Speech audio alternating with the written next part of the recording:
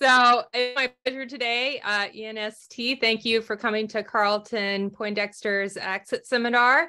During his time at UMD, Carlton has become a Global Stewards Fellow. That's an NSF-supported program that I requires a lot of extra work. And I know that Carlton was very engaged in that program and actually published a paper that I don't think even appears in his dissertation. So that's a truly amazing feat. Also, while he was here,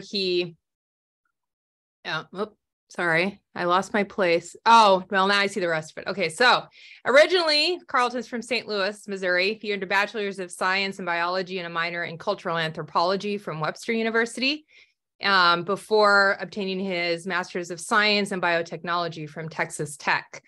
And then he worked as a plant biologist at Monsanto. And I found it really interesting when he took my class years ago about his time at Monsanto, and he served as a Missouri U.S. Green Building Council intern.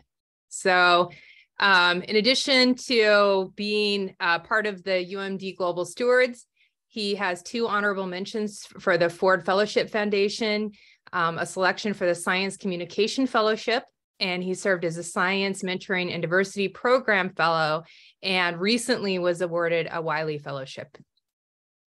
Outside of academics, Carlton advocates for environmental justice and civil rights. He works closely with numerous environmental justice organizations, and he's a pretty amazing person to talk to. And so I think most of you probably know him and have spoken with him, but if you haven't, you definitely should stay after or visit with him and get some more of these insights that he has, because it's pretty fascinating stuff. And do it quickly though, because he is defending very, very soon. And with that, I'll let Carlton take it away. And just before Carlton takes it away, just a reminder that there's an evaluation form, a link to which is in the chat box. I'll send it out again at the end, but just be ready. Carlton. All right. Thank you, Dr. Lansing and Dr. Yarwood, for the introduction. Thank you, everybody, for showing up today. I appreciate you attending my exit seminar. So today I'll be presenting on my dissertation research, which is titled Heated Movement, Thermal Treatment, Mitigation of Biological Waste, Antibiotic Resistance, and Gene Mobility through Waste Systems.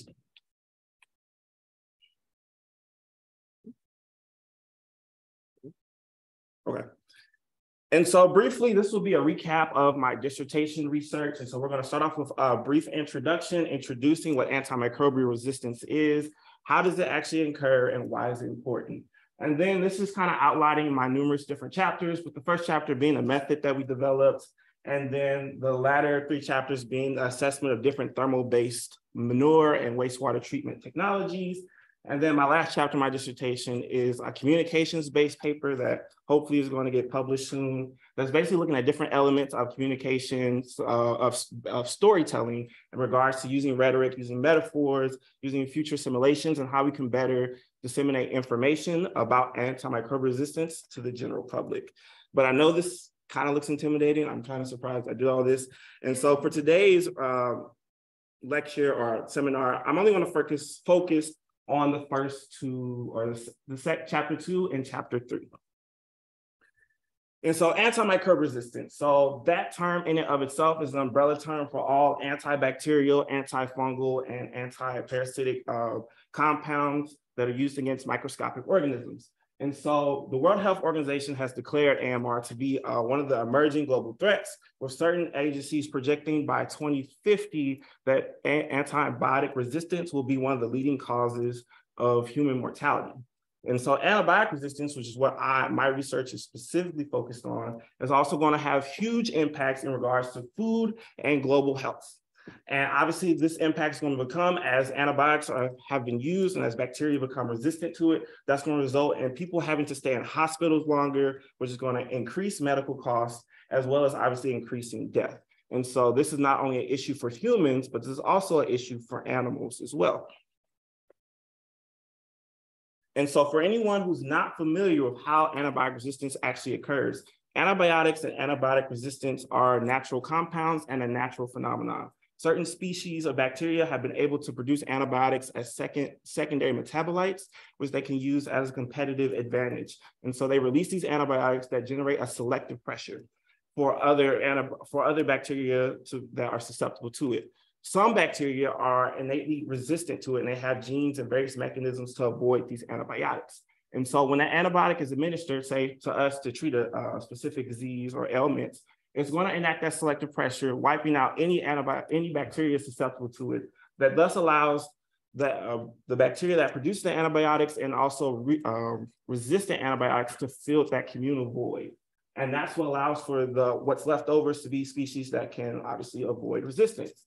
And so in addition to those species that have that innate resistance, bacteria and other microbes have various mechanisms of changing genetic material known as horizontal gene transfer, which can happen via conjugation, transformation, or transduction.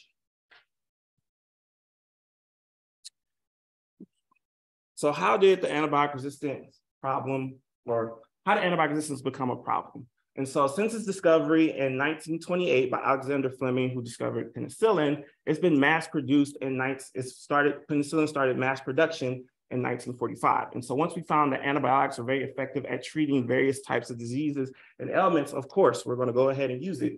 And so hospitals obviously are places of high utilization to treat various types of diseases.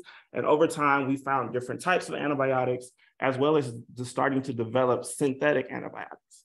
And so in addition to hospitals, we obviously have antibiotic manufacturers, and then we have a less concentrated aspects, our neighborhoods where we reside, as we take antibiotics, probably not regularly, but when we have various, like, not as severe as we have to go to the hospital, but something as simple as an ear infection, right? A lot of times we get antibiotics for those, for simple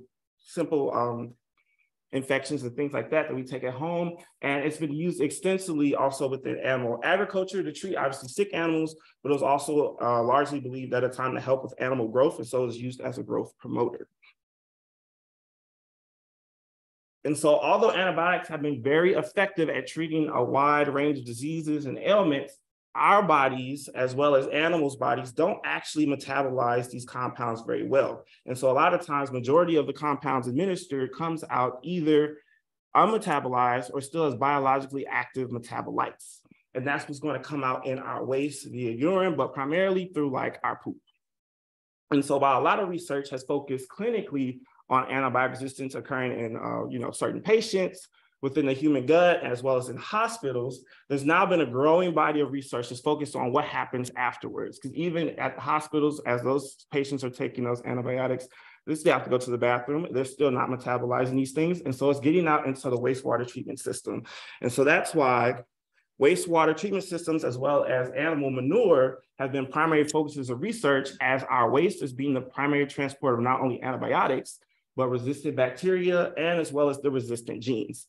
And so for animal manure, that's what we end up applying as a fertilizer onto our fields. And so that's how that gets into the ecosystem, as well as with the wastewater treatment plant. Our treatment plants aren't really designed to treat antibiotic resistance. And so a lot of times antibiotics are flowing through our waters, as well as the bacteria that are resistant, and that's getting out also into the environment. And so now we're trying to understand how administration within these specific spaces, and then the application of waste and waste being exposed to the environment, is influencing antibiotic resistance and increasing antibiotic resistance in the environment, and what potential impacts that could have for humans later on. And so this chart, or this graph right here, was taken from the FDA's 2020 summary of antibiotics distributed and sold to the United States. And so this is going to outline all the different types of antibiotics potentially used for animal agriculture. Again, this is just saying what is sold. Is not necessarily saying that they're using all of this amount. But I'd like you to draw particular attention to medically important drug classes. And so this is an important class to examine solely on the guise of that. Medical importance means that these are antibiotics that are not only used for animals, but they're also used for human consumption as well.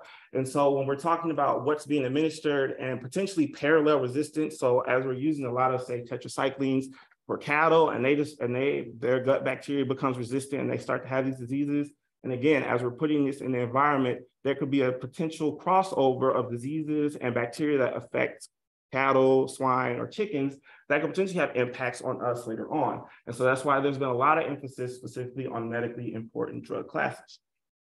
Now, very briefly, I would like, we could also focus on tetracycline and looking at, since it started, this is measuring antibiotics bought since 2011. You can see specifically for tetracyclines, there has been a drop since around 2018 and after. And that's a general trend for most of the other antibiotics as well. And this is likely the result of the 2018 veterinary feed directive that the United States administration recently put into place. That's basically saying that now we can't just give animals antibiotics as growth promoters. They have to be administered with authorization by a veterinarian to show that the animal is sick and that they actually need to use it. So now, since then, we're actually starting our first regulation on actual antibiotic utilization and consumption in animal agriculture. And so with this, where does my research actually tie in? So my research ties in and looking at how these antibiotics are being used in animal agriculture and how there are, and if there are potential treatments or treatment technologies that we use to help mitigate it, as well as understanding how our genes are moving through the waste treatment systems.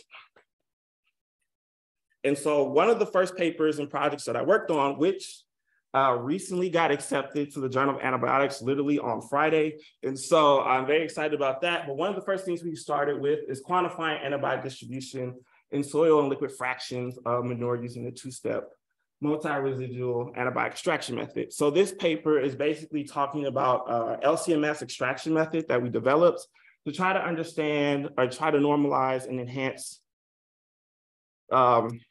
detection of antibiotics within manure.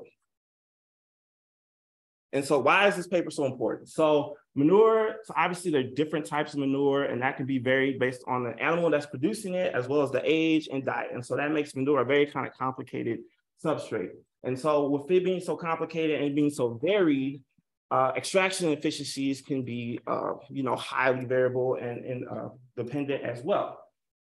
And so this is also important in the sense of there's not much regulation about antibiotics or standardization of screening for antibiotics, and specifically in like environmental samples. And so we're trying to help develop a method that can be used ubiquitously throughout manure as hopefully soil samples as well.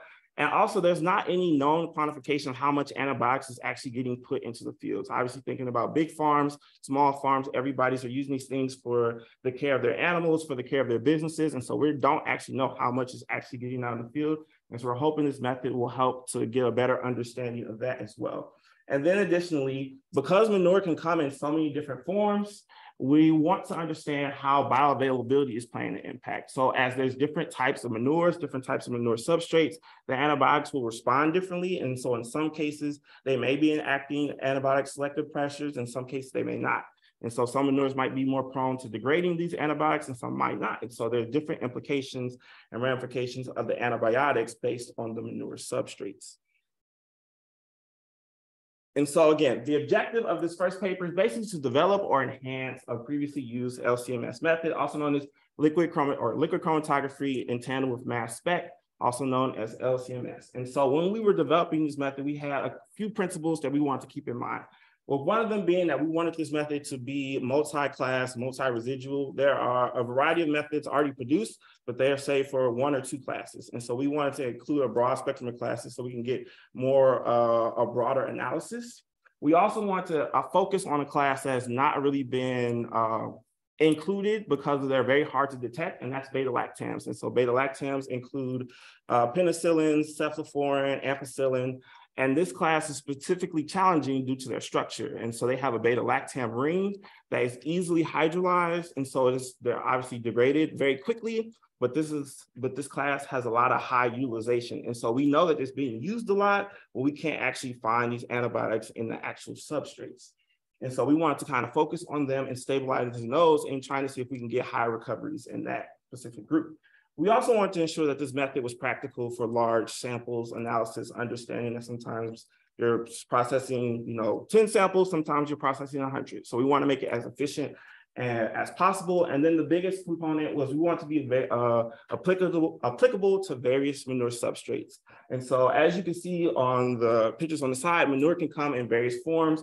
We have the middle picture, which is like, fresh raw manure. It's pretty solid, straight out the cow. But then oftentimes in housing or in barns and farms, the animals are inside, and so they are pooping and peeing, and then they flush it out with water. And so now we have more of an aqueous slurry mixture. And then there's also the times where we have like dried samples that we see at the bottom. And so while this is all the same this is all manure, right? And so up to date, these different substrates are being examined in very different ways, which I'll talk about later on in the presentation. And so while we tried to figure out how many antibiotics we wanted to include, this is the final list. The top part's a little cut off, but we were decided to include 4 beta-lactams, sulfamides, tetracyclines, and macrolides. And again, we picked these because these are medically important groups, and they have high utilization not only in the cattle and dairy industry, but also these are antibiotics that are used for human consumptions as well. And so where did we start? And so we did an extensive literature review going over previous methods, previous multi-class methods to see what's already been out there and trying to reproduce that in our own labs, as well as finding ways that we could try to amplify or increase efficiencies of the recoveries. And again, going over all these different methods, there was a broad array of techniques and procedures that are used. And so in some ways it was kind of fun trying to reproduce all these kind of things, but also kind of sucked because sometimes we weren't able to get accurate. We weren't able to get similar results as the previously published paper, and some of them were just very cumbersome to kind of carry out and do. And so again, all these were done with HPLC and the mass spec. And very briefly, for those who aren't familiar with liquid chromatography and mass spectrometry, they're both powerful analytical chemistry techniques, with the HPLC being liquid chromatography, where you're going to separate the samples, and then we're going to use our mass spectrometer to actually analyze and identify those the analytes within the samples.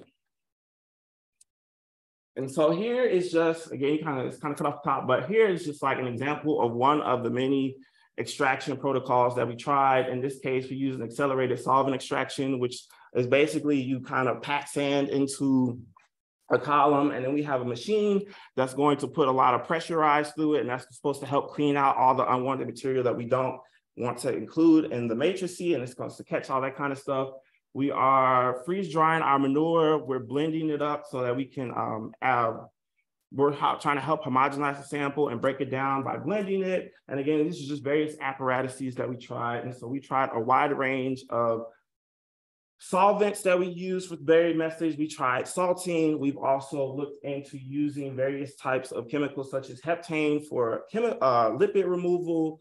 When we did work to try to stabilize some of the beta-lactams, there was a previous paper published that used this chemical known as piperidine. And while that was kind of effective, it was also very hazardous. And so we decided to stay away from that. And so after going through all of these different trials and tribulations and vetting of previous methods, we did find to have some success with two specific, with a liquid extraction using EDTA, maclovane, and methanol. And so with that, this is a general extraction procedure that we were able to come up with using 10 milliliters of EDTA maclovane, as well as 10 milliliters of methanol, and applying that stepwise. And again, just going through sonication, vortexing, and centrifugation, and then cleaning it up with an SPE, solid phase extraction column. And then these are some of the LCMS conditions as well.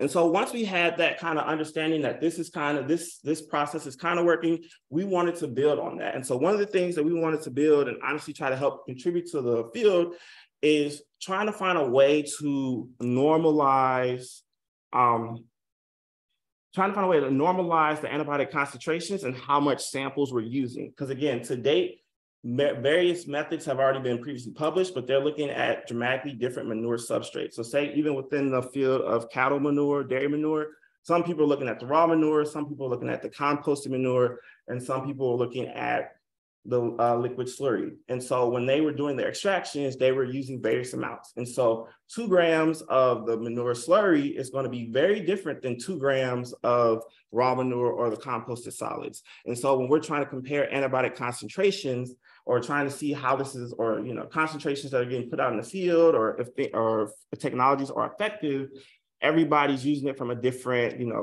sample amount.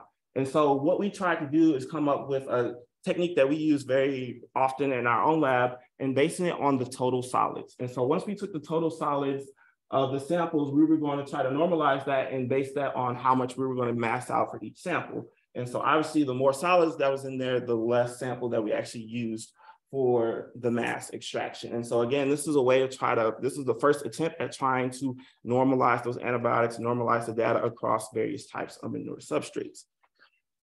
And so once we did that, well, again, this is applying the EDTA maclovane and the methanol, and these fractions were, they were analyzed separately, but then we combined them together for total recoveries, in which we can see in this next slide. And so these are the various antibiotics that we were able to discuss, or were able to use in this particular study. And then these are the different fractions that we're seeing with the unprocessed manure, the solid liquids fractions of the EDTA, the solid separated EDTA, and the brew EDTA. And there's also, it's kind of cut off, but there's also the methanol fraction. So each column has both the methanol and the EDTA fractions included in those in the total values that we see. And so one of the biggest things that we want to highlight is, again, as we're trying to use this method to normalize antibiotic extraction, the recoveries across the different manure substrates. So again, we're using raw manure, a liquid separated manure, a solid separated manure, and then a final processed composted manure. And so again, these 4 different types of substrates, we're getting kind of uniform recoveries across the 4 different substrates. So that's kind of that was actually very positive, and that shows that this normalization technique or process is actually applicable. So we were very happy and excited about that. And so once we got this kind of figured out, based on the total solids, one of the last experiments that we included in this paper is trying to figure out, all right, we have this method, the total solids is working. So now we're trying to figure out how we can optimize the final method. Because at this point, we had been analyzing the EDTA and the EDTA maclovane buffer solvent and the methanol solvent separately. And so we're saying that kind of doubles the sample amount. So how can we combine them together and for only 1 injection instead of doing 2 separate analyses? And so this was different ways we tried to do it. So again, they were applied stepwise on 1 sample. So the EDTA was applied first, and then the methanol is applied. EDTA is applied, taken off. The methanol is applied, taken off. And in method A, they're combined together and then diluted, cleaned up through SPE, and then dried down and filtered. Whereas with method B, we still did stepwise, EDTA pulled off, and then methanol pulled off. But then we only SPE'd the EDTA fraction, and then we combined it after the methanol was blown down, just to see how these different combinations would work. And so what we see here are the results of the different methods. So we have method A over here, which you can see was largely more successful, had higher success rate compared to method B. And so the median line that we can see right here has a overall, we were able to recover overall across all antibiotic classes, around 56 to 60% of those antibiotics. We had over 100% recoveries of tetracycline, which is great. And one of the big things that we really wanted to highlight is the fact that if you pay attention to the triangle here, is that we were actually able to get pretty good recoveries of penicillin. That's one of our beta-lactams. While the other beta-lactams, you can see down here, we weren't too successful with.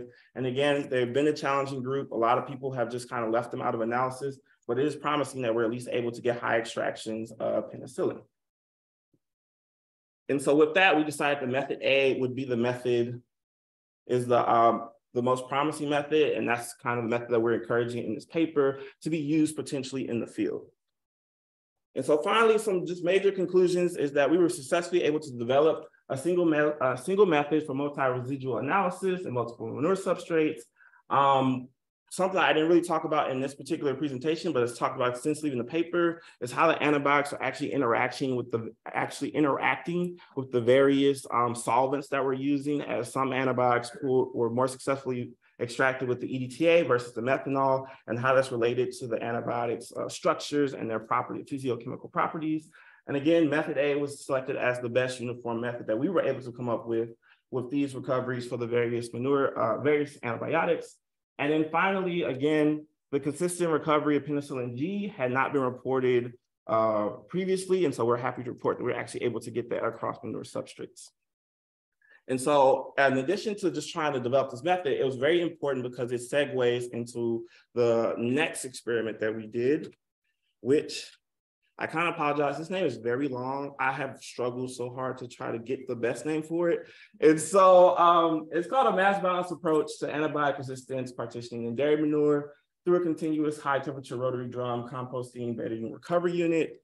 From this point on, we're just going to reference it as the BREW study. And so this study is what we're going to look at. And this particular instrument, or this machine that's used at one of our collaborating farms, actually produces 4 different substrates from manure. And so this is a prime example of how we can use and apply our now published method to seeing how the antibiotics and resistant genes and bacteria are actually partitioning based on the separation and different types of manure substrates that are being produced.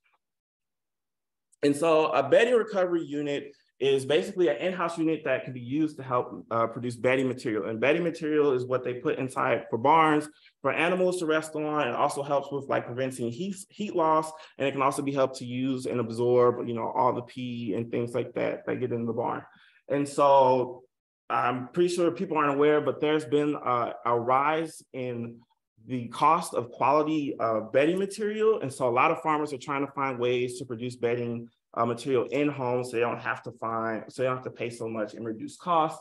And with this specific unit, it helps to separate and dry and disinfect undigested fibers of the slurry that can be used as that bedding material. And also in some cases, they could use it to apply it onto fields. And so this specific unit or this specific technology is very efficient in that it's economical because they can have in-house and don't have to spend money to buy it elsewhere. And it's environmentally compatible because they're using their own cow or animal livestock's manure to produce the bedding material.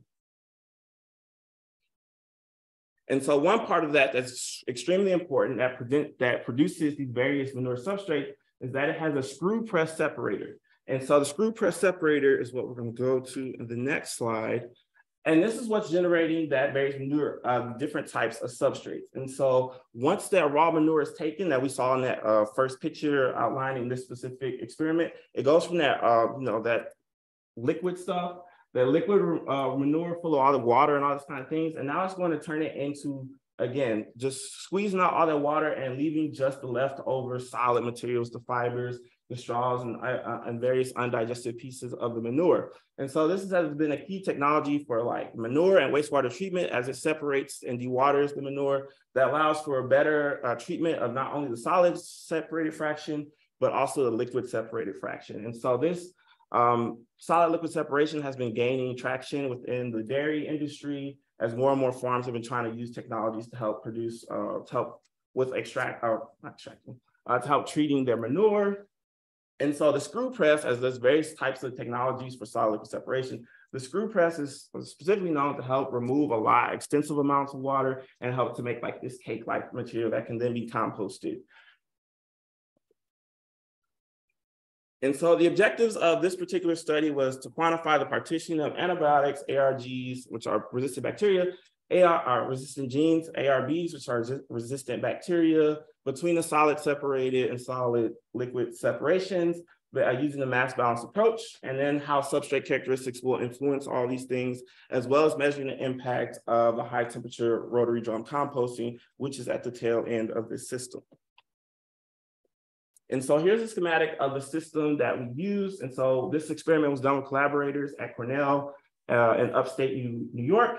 And so what we have here is a continuously run screw press in tandem with a high temperature rotary drum. And so what happens is the manure is going to be emptied out into the influent pit, which was around 100,000 liters. And then it's going to be immediately pumped into the solid liquid screw press separator. The liquid fraction is then going to be pumped into an adjacent effluent pit that was around 80,000 liters. And then once that fills up, they just siphon that off into a storage lagoon, whereas the solid separated fraction is then going to fall.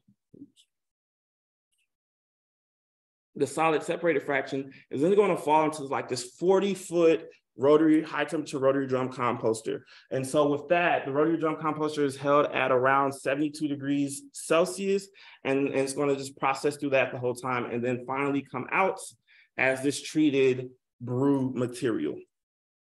And so because this is a continuous system, we decided to sample over 24 hours of collecting samples from the effluent manure all the way to the treated samples. And so 4 different substrates were generated: the untreated raw manure, the solid separated liquids, the solid separated solids, and then that final treated brew product. So while developing the mass flow monitoring, our collaborator, which you can kind of see, Christine, she's in the red, we had to figure out how we're going to try to track our manure in the system, because we decided to use hospital barn manure because those are that would be the manure that would have the highest concentration of antibiotics that we'd be able to detect. And so what we did, we had them take 2 truckloads of that hospital barn manure, pump it into the pit, and then we tried to track that going through the system. And so how are we going to track that? And so before we came to New York, Christine did a tracer study using corn kernels to see how long the manure is actually going to have residency, not only in the pits, but also how long it's going to have residency in that rotary drum composter. And so with that in mind, we actually found that once the solid separated material enters the rotary drum, it's going to be in there from around 13 hours after it was initially taken up to 26 hours. And so that's over a day's time of sampling. And so what we did was, in the first 2 hours, we took sequential samples of the raw, solid separated, and liquid separated manure in 30-minute intervals. We wanted to do it for a lot longer, but the barn was kind of backed up. And so they had to add in the non-hospital barn manure, which would dilute everything. So that's why we had to cut off analysis at that point for those particular samples. And then what we did was we came back after 13 hours that we started the experiment to start collecting samples by looking for when the corn kernels were coming out. That would be indicators for the sample that was immediately taken up with the hospital barn samples. And so we did that from 13 hours after initial addition of manure to hour 26. And so over that time process, we collected over 177 measurements of the manure, weighing manure and weighing the manure to help to calculate mass balance, as well as calculating how quickly the pit was being emptied so we can develop a mass balance. So here's some of the first results. So when we screened for all the 13 antibiotics that we had in our developed method, we were able to find 3 parent compounds. And so we were able to find tetracycline, tolacthromycin, and penicillin G. And of those 3, we were happy because those were reported by the farmers to be antibiotics that were fairly recently administered. And so we were able to recover those. And so in addition to the tetracycline and penicillin G, we also decided to add some of their metabolites. And so we added 4 epitetracycline as well as benzyl penicilloic acid as metabolites, because oftentimes the metabolite can be even more potent in terms of antibiotic selectivity than the parent compound. And so we wanted to try to monitor that as well. And so these are the concentrations we were able to find in micrograms per kilograms. And so using these concentrations with our mass measurements, we were able to calculate the total mass manure flow rate. And so as you can see in this column over here, the total flow rate per kilogram per hour was 7,730 kilograms per hour of manure. And so from there, once it fed into the solid liquid separator, we're finding that majority of the mass, about 95% of that mass, is actually going with the solid separated, or the solid liquid, the separated liquid fraction, and not the solid separated fraction. So only 5% is actually going on to the rotary drum composter that's then going to be composted and essentially treated. And so one thing I want you all to pay attention to is for the beta-lactams, penicillin G and benzyl penicilloic acid, they are not found in the solid separated samples, because oftentimes the literature has reported that they tend to partition with more aqueous fractions. And so we can see that with these samples. whereas tetracycline and filatamycin, which is a macrolide, are known to bind and chelate to solid particles and things like that, which is why we see them being carried on with the solid separated material. There is a slight increase with the brew effluent, so the final brew products in comparison to the separated solids.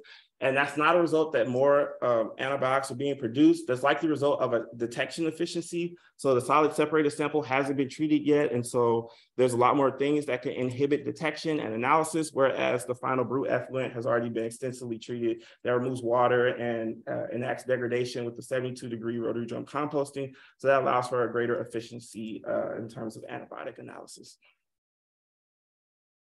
So in addition to the antibiotics, we also wanted to try to quantify resistant bacteria. And so we used 2 fecal indicator bacteria, the gram-negative E. coli, as well as the gram-positive enterococci. And so when we did the bacterial counts, we did a slightly different approach than most other papers, as they tend to use a MIC value, which is the minimal inhibitory concentration of an antibiotic, whereas with this specific project, I wanted to see how this will work with actually reported antibiotic concentrations. And so for ampicillin, it was 0.5 milligrams per liter. And for oxytetracycline, it was 5 milligrams per liter. And so oxytetracycline, with it being is more heavily used and it's able to bind onto soda particles. So oftentimes it's reported to have higher concentrations, whereas ampicillin is one of the beta lactams, and so it's oftentimes, easily degraded. So that's why the difference between those there's a difference between those concentrations, because the ampicillin in the field is actually a lot lower because they're degraded a lot quicker. And so one of the big things to focus on with both bacteria is that, again, the highest bacterial counts were coming from the raw manure as anticipated, and then followed, even though there's a significant reduction between the raw manure and the liquid separated and the solid separated. But one of the important things to highlight is the fact that for both E. coli and enterococci, the final brew product, we reported no recovery. So there was no bacterial recoveries on any of those plates, showing that the system was actually pretty effective at removing those pathogens. In addition to the bacterial counts and antibiotics, we also screened for genes. Unfortunately, I just got the gene analysis kind of completed and analyzed. I wasn't able to get it into the paper in time or into this presentation in time, but that's a very important part, talking about the various resistant genes and how they're also partitioning within the substrates. And then one of the other things that I decided to include in this particular study is to monitor for metals. And so one significance metals has with antibiotic resistance or antimicrobial resistance is that they have high positive correlation. So oftentimes heavy metals such as copper and zinc are toxic to bacteria. And so a lot of the mechanisms that bacteria use to evade or to try to evade these high concentration of metals can be used to evade antibiotics as well. And so there's a terminology within the field of cross and co-resistance. And so I wanted to see if there were any metals, and we were actually able to find metals, specifically copper and zinc, and tracking their mass flow. And we're hoping, and the idea is that with this data, we're going to see if this had any impact on the types of where the antibiotic resistant genes were kind of partitioning, or if there's any uptick or decrease of the antibiotic resistant genes or antibiotic resistant bacteria based on the metals that were present in those substrates.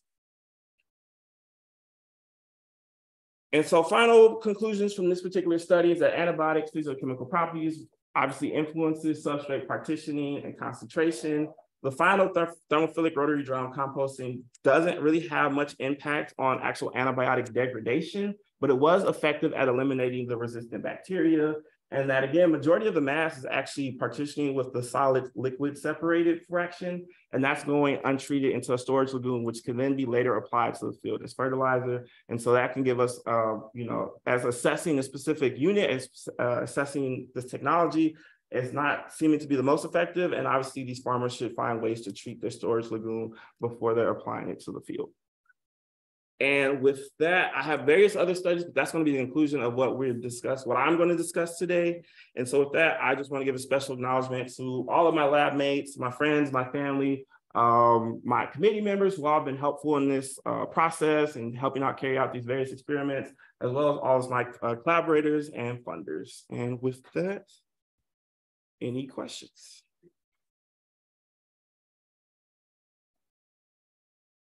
Great. So we'll take questions both from folks present here as well as online, but I'm going to take the prerogative of the first question. Yes.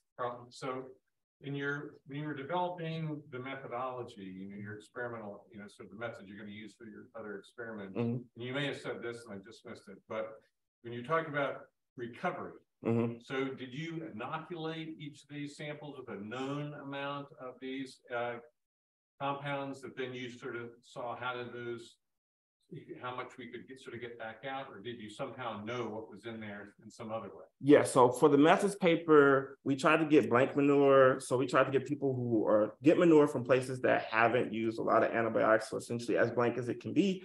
And so from that point, we actually spike it with a known concentration and we'll determine recoveries based on that.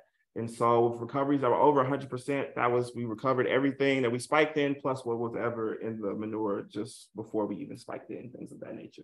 So that's how we got those recoveries for the method. For the actual brew study, we spiked just to help with developing the standards, but we were actually just analyzing what was in the antibiotics by themselves. And so that's why those concentrations were a lot lower compared to what we were finding in our methods paper. Great, thank you. Yes. My question is related to Dr. Abraham's question too, and that is, you were talking about different percent sort of recovery for each antibiotic, and that ran into my mind that sometimes, did you know what the total available of each antibiotic is in there, and whether that availability was the same, meaning in every different mixture that you have, if it is not, because as you know, a total amount could affect how much it is being absorbed or going through other processes. And but even though you're reporting in percent, which I understand, but still the total amount could affect, percent that we can extract. I was just wondering. Right. So in the methods paper, because we were focused on standardization, obviously we were spiking the amount, and just the substrates by themselves could lead to some of the antibiotics degrading quicker and things like that. And so with that method, it was just, again, based on how much we were able to spike and then recover from that. With that question in mind, what we saw in the brew, with that study, that's what we're talking about with the different physiochemical properties of those antibiotics. Because like the beta-lactams didn't actually fractionate with the solid separated material, whereas the tetracyclines, which are known to, again, absorb the material, does. And so that's something that a lot of research hasn't really gone extensively into, but it's definitely something that one of the things I think the research should go to, specifically in the analytical field, is looking at antibiotics, as you're saying, in their totality as well as bioavailability. And so even with this particular study, once that bedding material is either, taken into the barn or sometimes it's applied to the field, I think a good step is looking at what happens to those antibiotics then, not just antibiotic concentration, but what, state they're in and if they're actually enacting any type of selective pressures. Well, there's an amazing study that was just trying to follow up, and that is, it's not really a question, but the other comment, and that is the gene, sort of strand research that you're doing, you have done, and didn't have time to present, relating that possibly to the degradation states and stuff. That could really be interesting, interesting paper. Yeah, that's what we're hoping to see. I've already just offered after preliminary analysis, I've already seen some very interesting things. Certain genes carried on to the solid separated at higher constant or gene copy numbers than compared to others. And then, so that's kind of what we'll be interested to see, because I can give an indicator not only genes moving, but which types of bacteria are going where. And then also with the metals, seeing how that can actually occur. So yeah, there will be some analysis to seeing how these various influences are coming together. Great.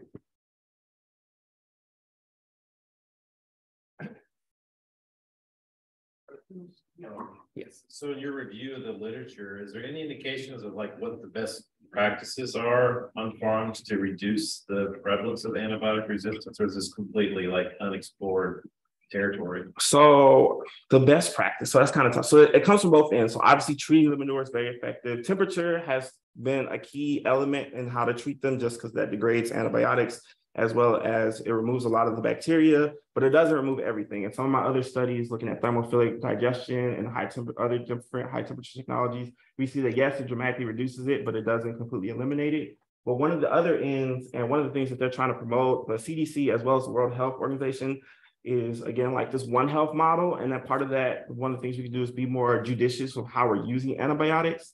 And so a lot of this is just that beforehand, before 2018, antibiotics were used in growth promoters, in the feed and everything. So animals were constantly taking it and ingesting it, which allowed for a lot of amounts to be put out into the field. And so hopefully moving forward, understanding what we know now, we can be more, just be more responsible of how we're using it. And I also can go back into farmer management, and if they can find ways to, you know, care for the animals that don't allow them to get, you know, very sick, or if one does get sick, they can screen them early so you can pull them out from the others so the whole herd doesn't get sick, and different like management practices like that. Yes. So I might have missed it in the, it's brew, right? Yeah, brew. Okay. So it wasn't in that chamber aspect, that's where it's getting heated, or like, or Yeah, so it's getting heated. in the drum? Yeah, in the rotary drum. Okay. So it's only that gets heated, the rest of them are just like the separated liquid is. Yeah, that's part of the issue, because so much of the mass and probably a lot of the antibiotic, or we see a lot of the antibiotics as well as probably a lot of the genes are going in that solid liquid separated fraction that's just getting pumped to a storage lagoon and going untreated. And nothing's really in those lagoons and whatnot. Yeah, there's not much treatment in there, just outside of time. Yes. So, again, from the literature, and I don't know whether you sort of come across this much, but you know, we often think of the soil itself and the microbial populations in the soil as being sort of a treatment mechanism, you know, sort of competing with, you know, problematic bacteria pathogens and things like that. Is there any, did you come across or have any perspective on kind of whether, you know, it's applied to agricultural fields, to what degree does the soil itself assist in this treatment process? Right. So there's been, I have to ask that as a soil. yeah. There's various studies. There hasn't been too many of, like, I guess, like studying the legacy impact of like antibiotic applications. So Lisa Durso, she's at the USDA NRS in Nebraska. She's actually doing a study now looking at just how the gene abundance has changed, or no, she already published it. She published it comparing like an adjacent non-disturbed soil compared to a soil that's had farmed and potentially had antibiotic added to it. And what was actually interesting was that the soil that was undisturbed had higher microbial or higher gene abundance than the disturbed soil, but that could just mean that there's just more microbial bacteria in there. And so part of the issue with that kind of question is trying to determine what part is being changed by applying fertilizer and the antibiotics and resistant bacteria versus what the soil actually was prior. And so that's a very tricky question, and few people have done like legacy studies like that. There's one been done in what was it?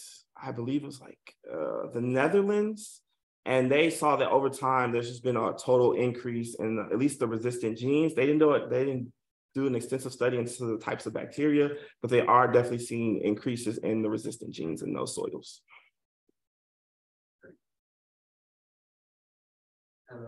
Question, yes. Like maybe in two parts. Like, is there evidence that treating these antibiotics with heat and maybe pressure would degrade them? And if so, why do you think that it happened in this example? So yes, temperature, a lot of different studies have found temperature to be very effective. And so again, we kind of looked at this particular instrument because of the high temperature rotary drum, which is supposed to be at 72C. And then some other studies are looking at thermophilic digestion, which is at 55C. And these are all essentially supposed to be effective at, again, degrading the antibiotics and as well as being more selective in the microbial communities. And so it has been a very effective technique. It doesn't remove everything. And even when we talk about the removal of certain bacteria, there are going to be thermophilic bacteria that will have these same resistant genes. And so there will just, fill the void, and that type of resistance will occur. And honestly, one of the things I really want to look at, or wasn't able to include in my dissertation, was really looking at how these genes are moving specifically with digesters, because there's a lot of different bacteria and bacterial communities in that space that even though the ones that we screen for, like typically pathogenic bacteria, might be removed, if the non-pathogenic bacteria is harboring the resistance, they can still facilitate various forms of horizontal gene transfer. To answer your second question about why this wasn't effective in this particular treatment, that, this could potentially be a result of a few different things. And so in terms of the genes might not, again, it might be that the bacteria just might be able to survive in that space. In regards to the antibiotics, generally tetracyclines and macrolides have shown to be susceptible to heat, but there could be something in this particular case that maybe the rotary drum wasn't, even though I said it's 72C, maybe it needs to be in there longer. Maybe it wasn't exactly at that temperature. And what was interesting in even trying to, as I'm writing this paper, is because the rotary drum does it so quickly. So this is happening within under 24 hours, right? And compared to most composting studies, which take weeks or days. And so this is an interesting unit in saying that generally, it's large periods of time with antibiotics having various half-lives. It takes, and so sometimes there's studies that it takes 4 months for all the antibiotics to be reduced. And we're trying, in this specific case, they're trying to say that we're trying to see if it happens in a couple hours. And to the credit of the manufacturers of this specific unit, they're not, touting that this is effective for antibiotic resistance. And it's just us trying to see if this would actually be effective as they're talking about this high temperature. And we're trying to see if it'd be a useful technology or not. Well, thank you again. Can I ask One more? one Yeah. more item? Yes, I didn't. This is a little comment and see what your thoughts are on this. Okay. This might be complete BS, but I had a group of gemstone students work on antibiotic resistance several years ago. And they sampled constructed wetlands across the state to see what the antibiotic resistance was. And we looked at about the 6 similar antibiotics that you looked at. And what we found, for, if I remember correctly, tetracycline, was that when you looked at the carbon nitrogen ratio in the wetland soils, where you had more nitrogen, you had less antibiotic resistance. And our thought was basically your nitrogen being the fuel for the metabolism of the microbes was basically giving them an advantage to kind of outcompete the ones that were resistant. So I don't know if you had any kind of thoughts or maybe you ran across something related to that. Yeah, I mean, that definitely could be a phenomenon with just them having that source, they could function more. Another thing would be, and again, I kind of touched on it with one of the previous questions, is that when we're finding these antibiotics in the field, right now we're just reporting that they're there. What's the important next step is, again, the bioavailability, because we can find tetracyclines there, but if they're absorbed to the material in there and they're not enacting a selective pressure, then it's just another carbon, essentially just like a carbon source or just a compound in the soil. And so resistance isn't, happening. And that's one of the studies that makes it a little bit harder, because then we have to kind of look at the stoichiometry, the structures, the orientations of the antibiotics, and seeing how that has a play on toxicity. Okay,